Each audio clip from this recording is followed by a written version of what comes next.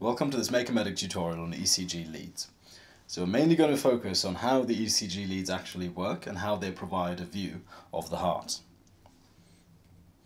So here are the three places in which the limb electrodes are placed: the right and left arm and the left leg.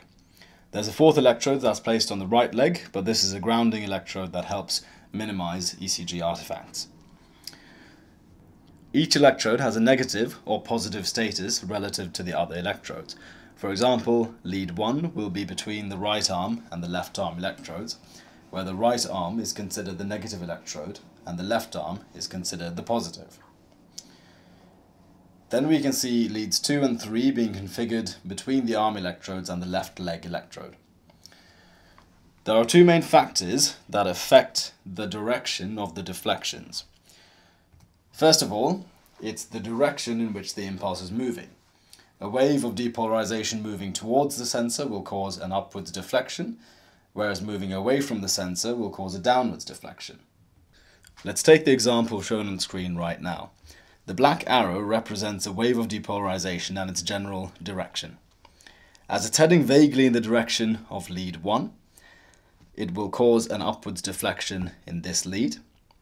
The wave is going almost exactly in the direction of lead 2, so it would cause an even bigger upwards deflection in lead 2. On the other hand, it's traveling almost perfectly perpendicular to lead 3, so it will barely register any deflection at all.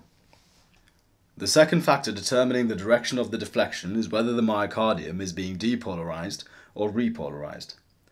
Depolarization towards the sensor causes an upwards deflection, whereas repolarization towards the sensor causes a downwards deflection. There are a couple more key points that are really important when interpreting and understanding ECGs. Firstly, the left side of the heart in the average healthy adult is bigger and thicker than the right. This means that there's more muscle to depolarize, and hence it causes a bigger deflection than the right. The second point is that the specialized fibers of the conducting systems are located within the subendocardium, in the innermost layers of the heart. This means that the heart depolarizes outwards from the subendocardium out towards the epicardium. The third point is that the last cells to depolarize are the first to repolarize. This is why the T wave is upright in left-sided leads. The wave of repolarization goes inwards, away from the epicardium, and hence away from the left-sided electrodes, which is why it causes a positive deflection.